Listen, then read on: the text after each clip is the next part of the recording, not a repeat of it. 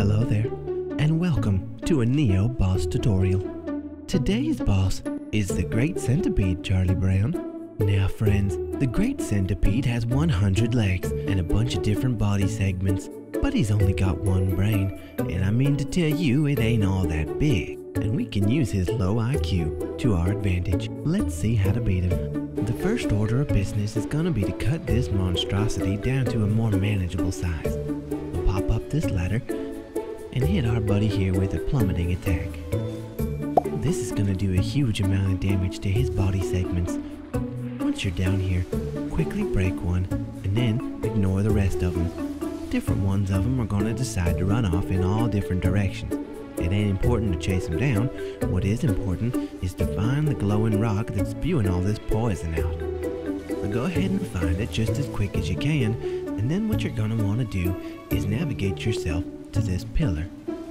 Friends, in my videos, there have been a number of happy little spots that we've stuck ourselves in, but I don't think in the history of this series there's ever been a more powerful happy spot than this one right here. So long as you're on this side of the pillar, he ain't gonna be able to hit you with anything, including his poison and lightning breath. The best time to run to the other side and attack him is right after he does one of these projectile attacks. If you run him while he's doing his little Pac-Man maneuver, he will get you for a little bit of damage. Keep up that little song and dance for a little while, and then, just like we did with Hino-Enma, we can take down his stamina bar with our throwing stars, and then use our living weapon and just beat the devil out of him. In retrospect, you're not going to want to finish the stamina bar with the throwing stars. You're going to want to finish it off with your living weapon itself. That way he'll be stunned for the entire time you've got your living weapon out, and you don't have to chase him up and down like I'm doing here. Because when he loses that purple bar, he is going to run from you and go into a hole over here. He'll get back all his parts and he's going to shoot at you.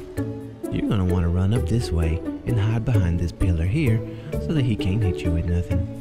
From this point on, it's pretty much rinse and repeat.